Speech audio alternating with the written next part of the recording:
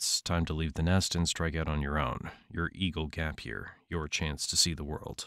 Or at least a different part of the savannah.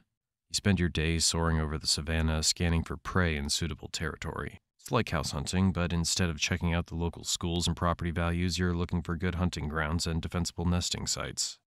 And just like in the human world, all the best spots are already taken.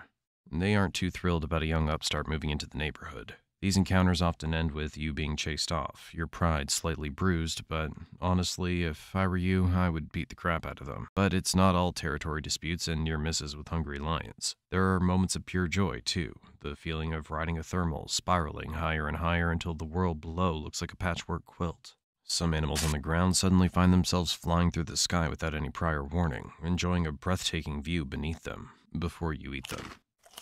How generous of you. You've mastered the art of the hunt, taking down prey with a precision that would make your parents proud, if they weren't too busy enjoying their empty nest to notice.